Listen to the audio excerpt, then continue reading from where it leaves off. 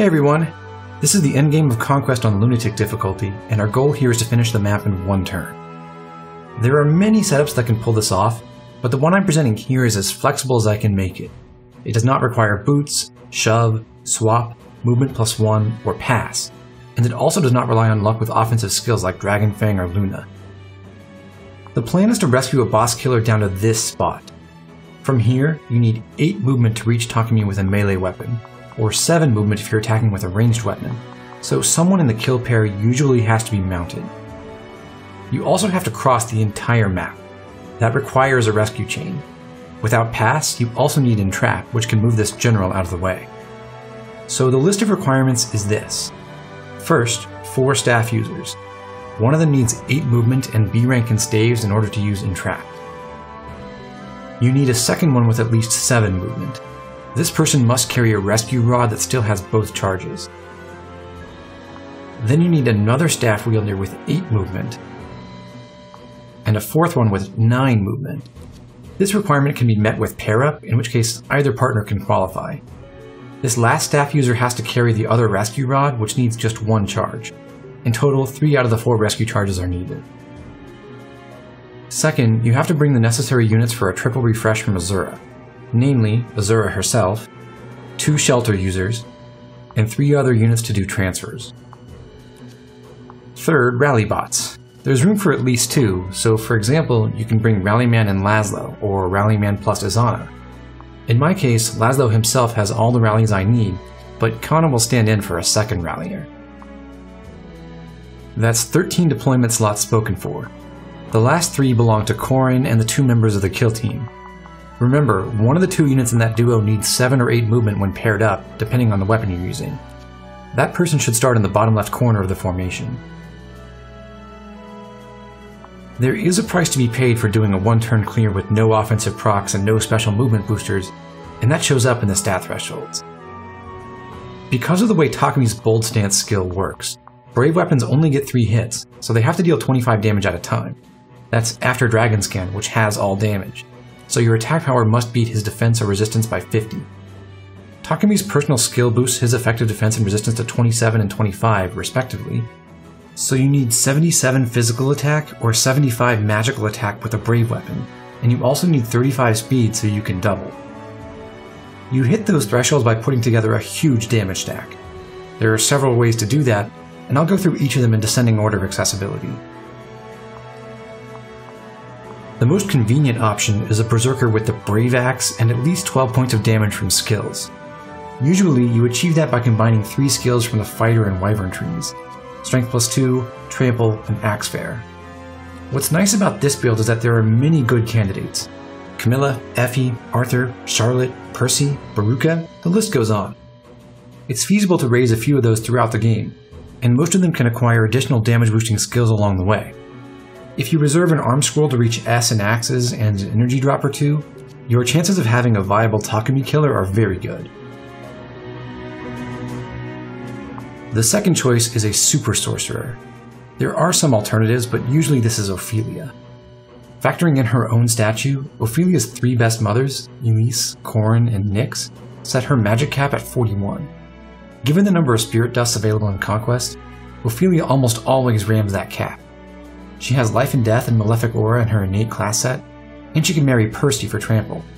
That's 17 damage from skills.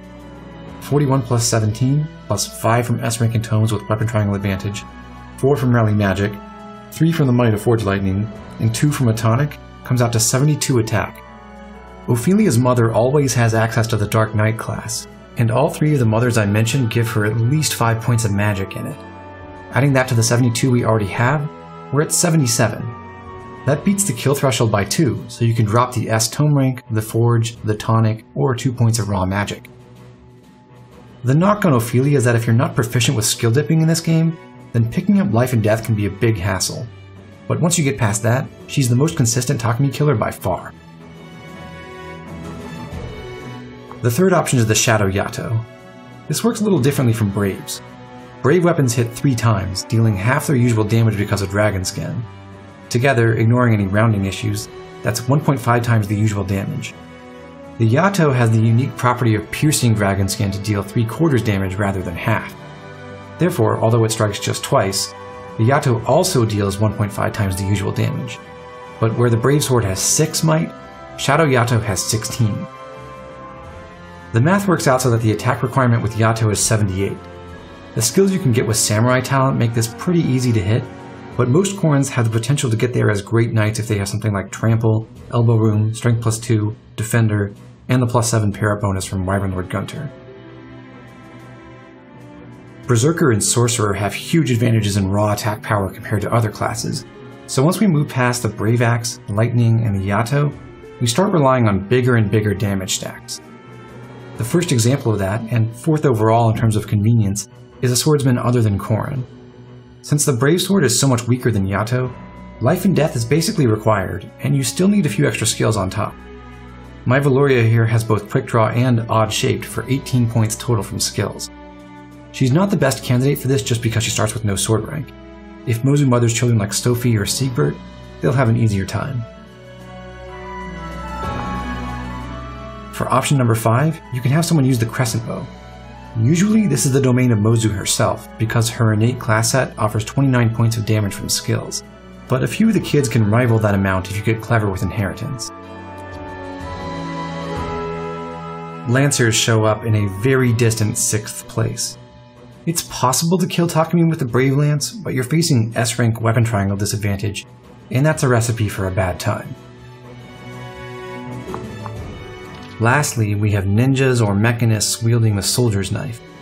This has the same weapon triangle problem as the Brave Lance, but it also has 3 less might, and dagger classes have lower strength caps than Paladin or Great Knight do, so killing Takumi with this borders on impossible.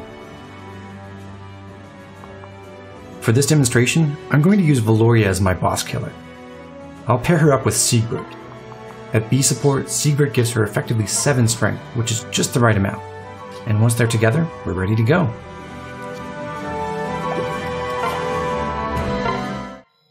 My apologies.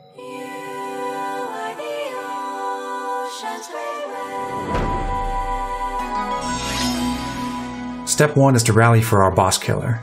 Come on, smile for me. Kana's pretending that she has rallies to give. After that, we need to move all 3 rescue users.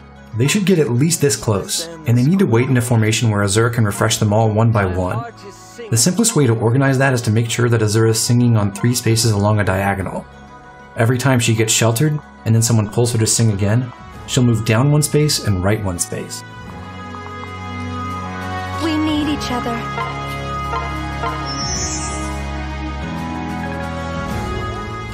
In preparations, do make sure that your shelter users can reach Azura's future positions. You're lucky I'm here.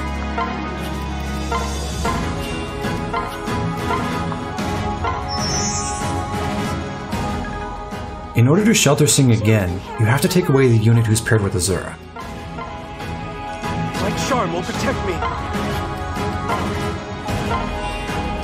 Mighty Midori.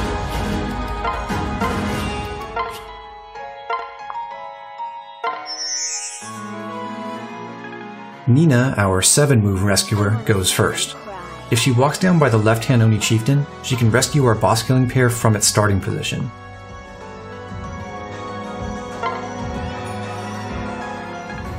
The next rescuer, Dwyer, needs slightly more movement than Nina does because he has to go past her. If he takes the rescue rod and uses it now, his target won't end up above him because Nina's in the way. This technique can get the rescuee closer to Takumi than would otherwise be possible, but it makes no difference in this particular setup. Now our high movement rescuer, Shigure, is in position. We still have to move the general out of the way. If you're doing this in an Iron Man run, you'll want perfect accuracy with Entrap. Each point of magic or skill translates directly into a point of hit, so Rally Magic would help. Also, Corrin is free at the moment, so he can just pair up with Forrest. That improves his accuracy by 3.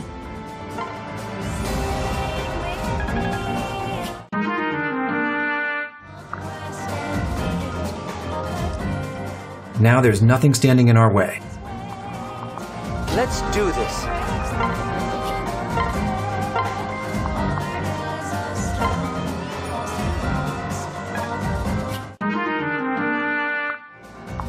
We have got this. And our boss killer is in range.